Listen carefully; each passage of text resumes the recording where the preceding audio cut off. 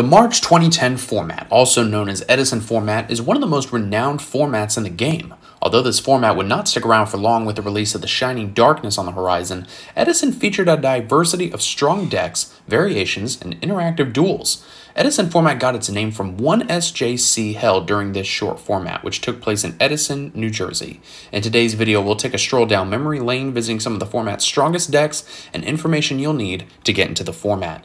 My name is Avery, and this is an Edison format retrospective. 孤高の光が大地を照らすとき、絶対的パワーが炸裂する。いでよ、大いなる魂、セイバーデモンドラゴン。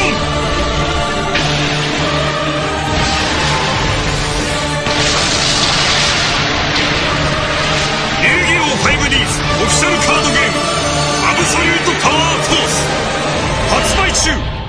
コナミ。 Edison format took place between the March 2010 banlist and the release of the Shining Darkness. Even though the format only lasted 2.5 months, an abundance of new strategies appeared. Although Jeff Jones piloted Quick Draw Dandy Warrior to the SJC Edison Championship, it's still unclear whether it was the best deck of the format. Edison featured a variety of decks in the top 16, and with only one major event to test everything, the format was too short for a, quote, winner of the format. With that being said, one of the reasons Edison is so renowned is due to the variety of, quote, top decks, with many options such as Machina Gadgets, Black Wings, Light Sworns, and even Gravekeeper Burn to play. Edison had one of the most diverse top 16s in Shonen Jump Championship history. Here is the ban list that went into effect for this format circa March 2010. Feel free to pause the video if you need to, because there are a boatload of changes here. The TLDR of these changes is that these cards were abused in the September 2009 format and needed to be reeled in. Edison format hosted a wide range of skills at its highest level of play. These are some basic tips for gameplay to help you get better at the format. Keep in mind, however, that although these tips will mainly be using the top lists as reference material, Edison was short and still has many unexplored strategies. So feel free to try to make combos and decks for yourself, because when I say you can play just about anything, I'm not kidding. The format is truly that diverse.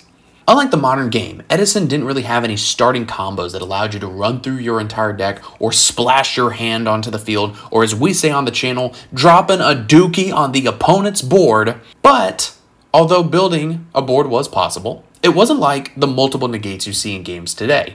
I'm looking at Sword Soul, I'm also looking at Tri-Brigade, I'm also looking at the future branded archetype that's going to come out, and that's going to be a fun time. Back to Edison format, a much different time. Most games involved careful resource management and trying to make as many favorable trades as possible. Card advantage in theory was a simple concept. Any action that results in a net positive of cards was gaining card advantage. Simple cards such as Pot of Greed, even though the community says it's very complicated and I couldn't agree more, is also a very simple card that resulted in just a net +1. In Edison, however, card advantage wouldn't come so freely. Cards like Pot of Avarice need you to have prior setup before it would become playable. Gadgets often would commit your normal summon to play a low attack monster. Even something as simple as Flamebell Fire Dog required you to play a brick in your deck.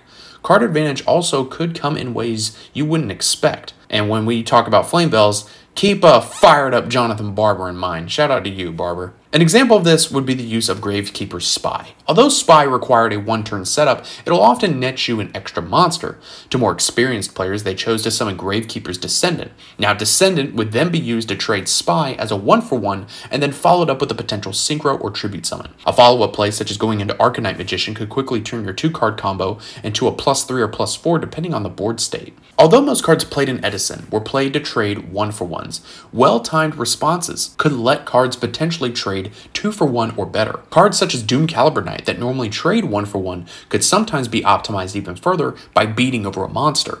Utilizing every card to its fullest potential is essential in any format of the game, and Edison was no different. Edison format contained a lot of subtle interactions between cards that determined the pace of games. Although it could be said in any format, knowing the interactions between all your cards could create massive advantages in a match. Quick Draw Dandy Warrior is a great example of how subtle interactions between cards could lead to a terror in the format. The whole deck was built upon small combos that would create small but accumulating advantages. Interactions such as Debris Dragon and Quick Draw Synchron plus Dandelion would create a stronger monster with 2 tokens. These tokens would be used to either synchro again or could be tributed for powerful monsters such as Caius or Light and Darkness Dragon. Light and Darkness Dragon being one of my personal favorites in the entire game of Yu-Gi-Oh! Love that card. In some instances, though, these tokens could even act as fodder for Titanial. Although Quick Draw Dandy Warrior was probably the deck with the most of these interactions, other decks had small combos of their own. Black Wings, for example, had Shura into Vayu for a cheap Icarus attack. Some decks also played Cyber Valley to net draws off the tokens from Dandelion. Mastering subtle interactions lead to efficient play that will also lead to more wins. It's because of this that the best Quick Draw Dandelion players saw success, while the many people who just net decked blindly did not. During Edison format, most of the non-engine archetype cards played in decks were more or less the same. Most decks played Book of Moon, Bottomless Trap Hole, Starlight Road, and your staple defensive trap cards. Most of the variance was found in the number of specific cards and or text you'd want to play. Specific cards such as Royal Oppression were only played in decks that could positively utilize it. Other cards such as Trap Dust Shoot were played due to preference. Because the traps played in the format were almost preset, reading and playing around cards is very important. Playing Heavy Storm into 4 back row could potentially win the game, or run straight into a Starlight Road. In these situations, although it is statistically unlikely for the opponent to have Starlight Road, betting the game on them not having it was too risky for most players. Understanding your opponent and their play style was almost just as important as knowing how to play the game itself. And if you are getting callbacks to our GOAT format video, you should be, because there are a lot of things that are similar. By relating to someone's playstyle, thoughts, and management, players could gain advantages by bluffing cards and misrepresenting your position. An example could be bluffing Mirror Force to lead your opponent to not attacking. Although this is still relevant today, this technique is more prominent in slower formats where players fight for the slightest of advantages. Mastery of reading and playing around cards often leads to more consistent success in every format of the game. Also, I would like to talk about notable cards in Edison format. And there are many that we could talk about, but I want to get down to brass tacks of the few that are the most notable. Starting off with Raikou the Lightsworn Hunter. Raikou was a card that found itself in many decks during the format. Raikou's effect to give it versatility and contributed to the win conditions of many decks. And it had a simple effect. You would flip it, destroy 1 card on the field, and send the top 3 cards of your deck to the graveyard. Although at first glance, this effect doesn't seem splashable, flexible destruction and mill were essential needs in this format. Raikou's ability to destroy not only monsters, but back row allowed it to clear away problematic and potential threats. The milling effect also contributed to the strategies of decks that played Debris Dragon, Dandelion, and Pot of Avarice. Raikou was also accessible by Super Nimble Mega Hamster and Sangan. Some decks took advantage of this interaction by setting Raikou off Hamster on the opponent's turn. When it came back around to your turn, you could flip Raikou to pop a card and then sacrifice it for a Monarch. Raikou was an iconic card in this format and was one of the reasons so many decks side-decked Nobleman of Crossout. Although in the modern 2022 format, a card like Raikou would seem underwhelming to say the least. It definitely had a well-deserved spot in Edison, however, and it's actually had a lot of different rulings in its history of being in the game. If you want to do your own little homework, I definitely suggest looking it up. It's a bit of a ride, and that could be a video in of itself. Next up, we have Pot of Avarice. Pot of Avarice was a card that combined recycling resources while getting a +1. With many decks in the format running Raikou, Avarice was an easy inclusion to pair alongside it. Avarice was a normal spell that allowed you to shuffle back 5 monsters from the grave into your deck and then draw 2 cards. The +1 on the card really made it great, as many cards in this format were meant to trade 1 for 1. Avarice also allowed you to recycle powerful extra deck monsters such as Brionic, BRD, and Goyo, as well as main deck power cards such as Debris Dragon. This card would shine even greater in decks that had multiple mill cards such as Lightsworns with their milling engine and Quick Draw Dandy Warrior with Card Trooper. Avarice was just a great mid-late game card for the majority of the meta, while being able to give your engine a soft reset and netting you more cards. The card just did a lot in the simplest ways. Avarice would later on get limited and then banned, not seeing light again until 2020 when it finally came off the ban list. Next up, we have Cyber Dragon. Cyber Dragon's release back in Cybernetic Revolution made a meta-breaking impact. Although the card isn't as powerful as it was when it ended GOAT format, Cyber Dragon still does a lot in Edison. Cyber Dragon in Edison format serves two main purposes.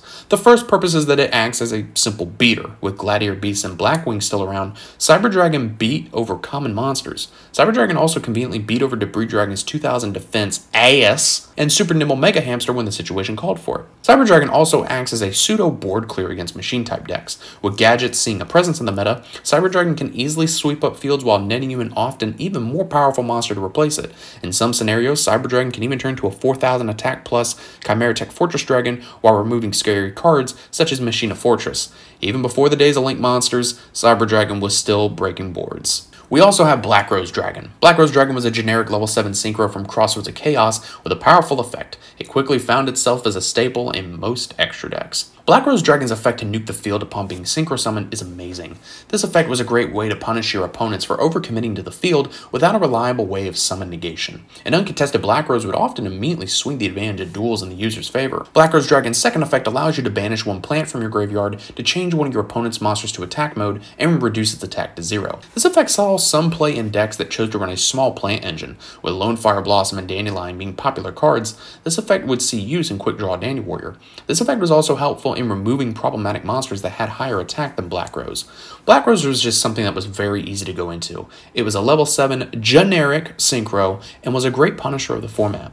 Although Black Rose was limited to 1, it could be recycled multiple times with Pot of Avarice. This made summoning Black Rose twice in a game very possible. With Black Rose being so impactful in games, it might have been one of the big reasons why Starlight Road and My Body as a Shield was so common. And guess what was everywhere in Edison? Ha ha! Even in GOAT format in Edison, some things don't change, even when they're 5 years apart. Book of Moon was everywhere in Edison. Although it was a -1, it's often well worth it to stop an opponent's big power play. And to this day, people will still tell you that Book of Moon is the best -1 in the game. And guess what? Book of Moon was at 3 in Edison format, and as we all know, has a simple effect. Although already well known, Book could flip a monster to face down defense mode. This gave it tons of interactions both offensively and defensively.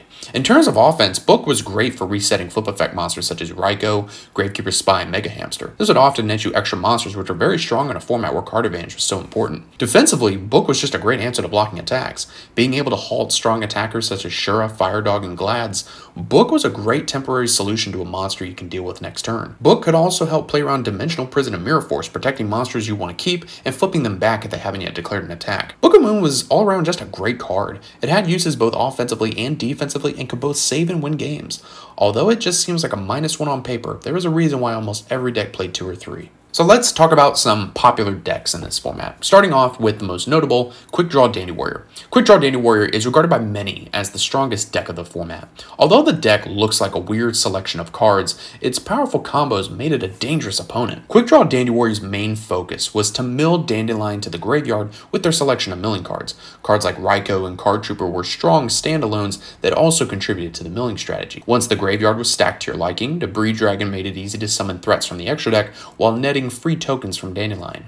Quick Draw Synchron was also strong because it could make Drill Warrior. With Drill Warrior being able to loop Dandelion, you could potentially spawn infinite tokens if uncontested. Outside of the extra deck, the deck also packed threats such as Titanial, Caius, and Light and Darkness Dragon. Grinding the deck down also proved to be a challenge with the 3 Pot of Avarice that almost every list played. Because Quick Draw Dandy Warrior had such a plethora of small interactions between cards, delivering a wide overview of the deck in just a few short paragraphs isn't possible.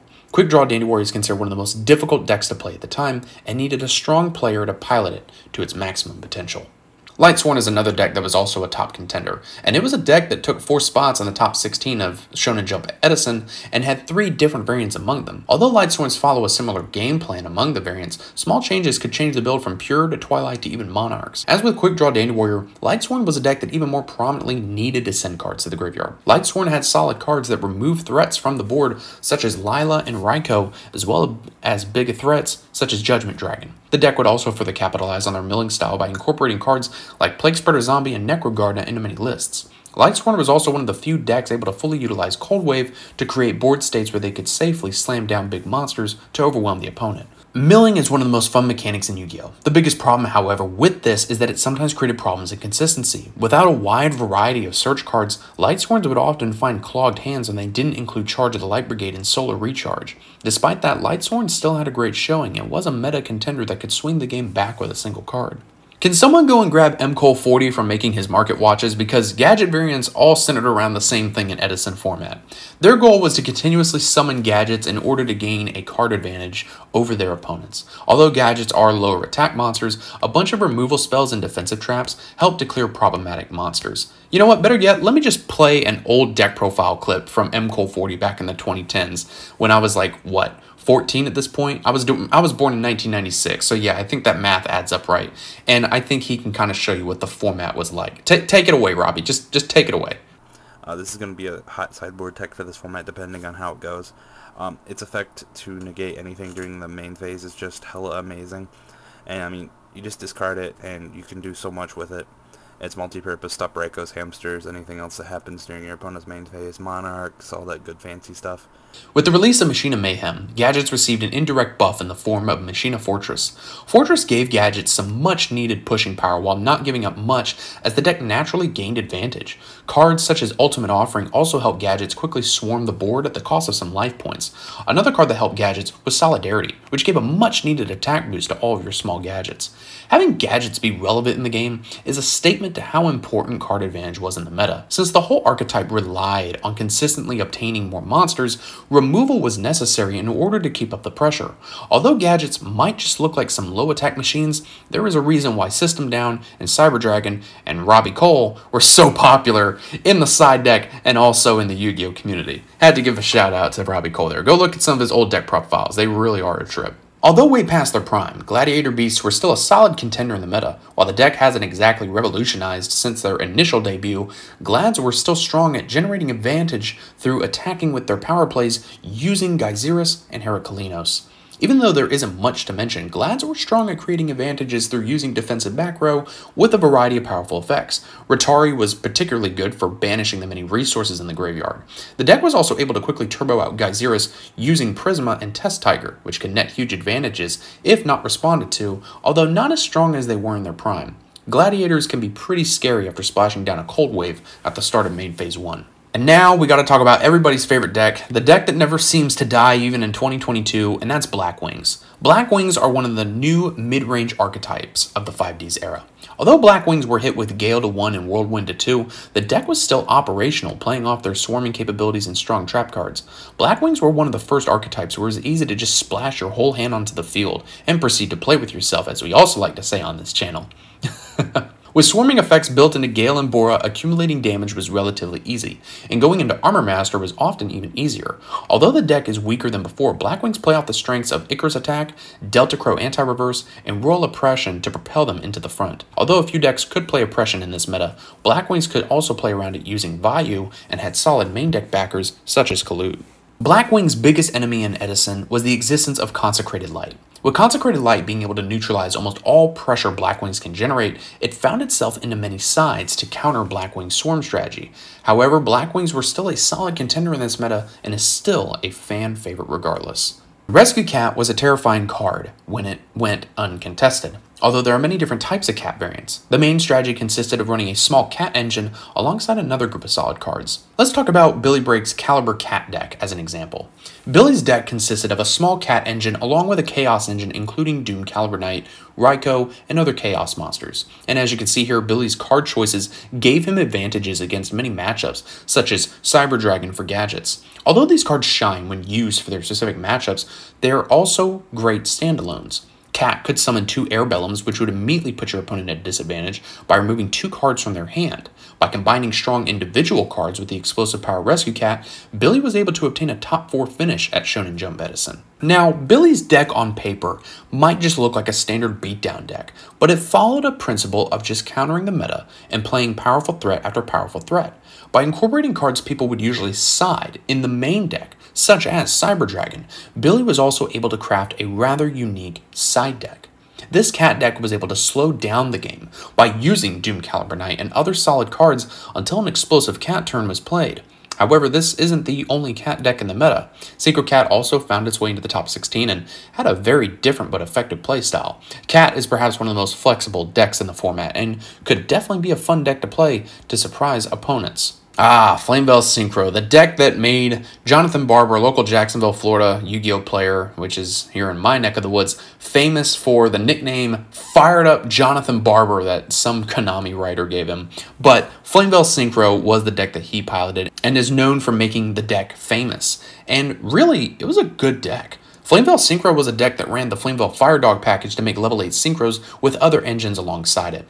For this deck, the goal was very simple. Use Fire Dog to generate a level 8 synchro and pop Rekindling to turn the game around or go for the kill. The Flamebell deck played a similar style to what Cat variants would play and could grind you down slowly while attempting to control the pace of the game. This deck really shows its true strength with Rekindling, although the cost of playing the Flamebell engine was to play Flamebell Magician, a potential dead card. Yes, even back in 2010, people were playing Garnets. The rewards for playing such a card were well worth it, however, with some of the most powerful monsters in the game being level 8 synchros. Rekindling is really the star of the deck because it forces an immediate response or just ends the game. While Flamebell may be one of the more inconsistent contenders in the meta, its explosive potential is also on the higher side of the decks. Playing against Flamebell is very scary as you always need to be ready for a surprise Rekindling.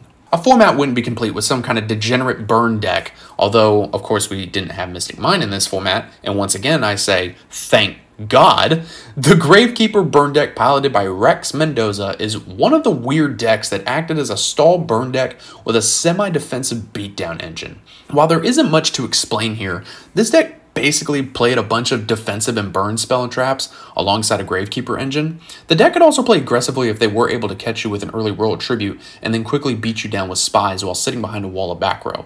This variant also sided into a cat engine that could catch opponents off guard and steal games. Since I don't have any personal experience with this deck, I could only imagine how it operated, because when my dad played Burn, he played straight Burn. He didn't use any Gravekeeper cards.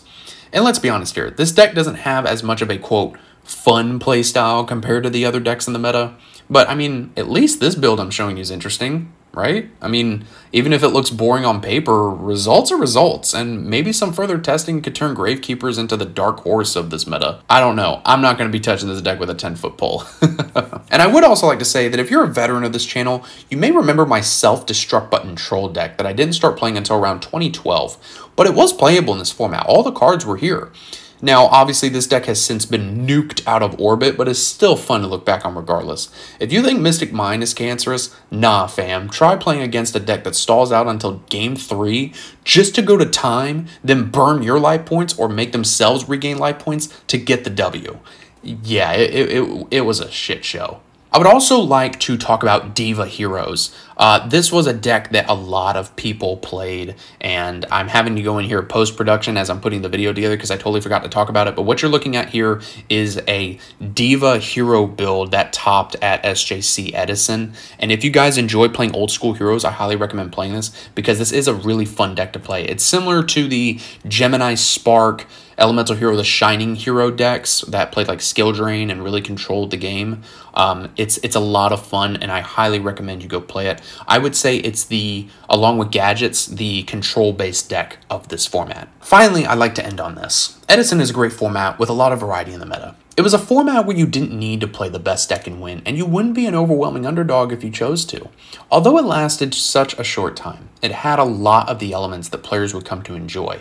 Interaction, outplays, management of resources were all very prominent in the top level of play during this time. What are some issues with this format? Well, similar to Go Control, not every player likes slow formats. If you like dropping your hand and proceed to play with yourself and make a board of Omni Negates and Interruptions, you may not like this format. However, if you give it a chance, I think you will come to like it. I'd recommend this format to anyone who wants to take a break from the modern Yu-Gi-Oh! Or is just looking to play a past format. There are many resources online to help you learn more about the format, including lists of the top 16 on the official Konami page and numerous threads across the web.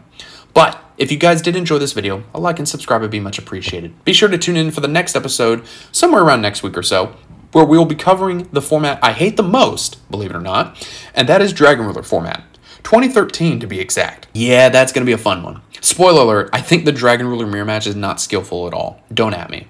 If you guys enjoyed this video, be sure to like, subscribe, and ring the bell for more. Thank you for watching, and I will see you in the next video.